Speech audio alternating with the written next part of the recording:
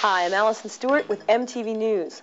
Last week, the Washington, D.C. Rape Crisis Center honored activists, including Surgeon General Joycelyn Elders, Marlo Thomas, and singer Tori Amos.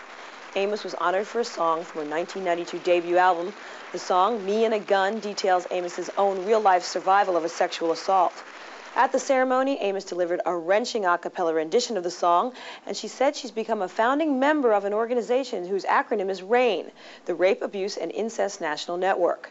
R.A.I.N.N will become the first nationwide toll-free 24-hour sexual assault hotline when it opens later this summer. We haven't worked the details out, but we're trying to make it so that it's easy for people to pick up a phone and that they're not alone and they can get tools, I mean real tools, to begin this victim releasing process, because you can stay a victim forever in your mind, and there are ways to get through it. It was me and a gun and a man on my back,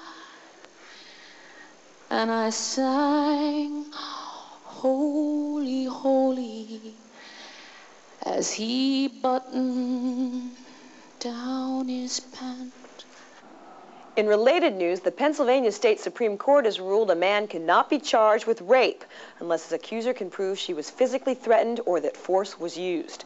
The case in question involved a female student at East Stroudsburg University who entered a dorm room looking for a friend and instead found his roommate, who she says stopped her from leaving the room and fondled her before locking the door from the inside.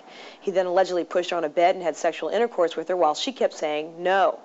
The all-male Pennsylvania court found this testimony did not satisfy the state's forcible compulsion requirement.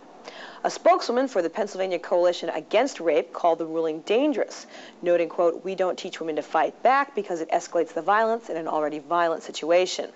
One local prosecutor noted that, quote, "Date and acquaintance rape cases probably won't even make it to court now." However, 2 days before the Pennsylvania ruling, the California Supreme Court ruled that a man can be convicted even if he's unarmed and a woman submits without a struggle. That's the news for now. We'll have more news later right here on MTV. MTV News. You hear it first.